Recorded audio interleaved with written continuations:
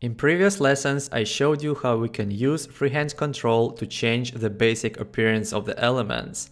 And you might have noticed that every time we make a change, Blocs automatically created the class for us. When we change the margin to the image, it creates a class.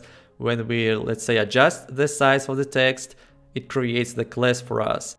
And this class is basically the style for this element.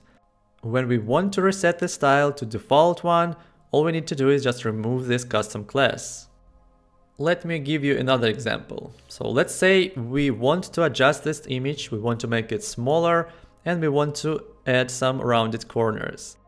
So when we duplicate this column, the item inside, both of these images will have the same image custom class applied. You can see it here.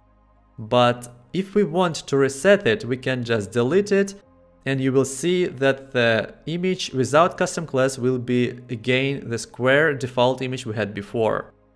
It is great that Blocs automatically creates these styles for us, but we can also do that manually. All we need to do is to select the element we want to change. So for example, let's select this image, and here in the classes box, just type the name. I will name this Elder Thumbnail. And if I click on this class, I will open the custom class editor, and here I can change a lot of things. I will not cover everything we can do in this video, but if you want to learn more, check out the Mastering Blocs free course we have on blocksmaster.com. So let's say that we want to add some border to this image. Let's say 10 pixel border. We will make it solid and let's make it white. So we will select the white color. And I will also add some shadow. So I will go here and create the little shadow for this image. So when we are ready, we can just click done. And now we have this Elder Thumbnail style saved. Next time we want to use this style, it can be any image on our website. So for example, let's say we want to add this style to this image. We can just select it. I will remove the old style and type the class we created. So Eldar Thumbnail.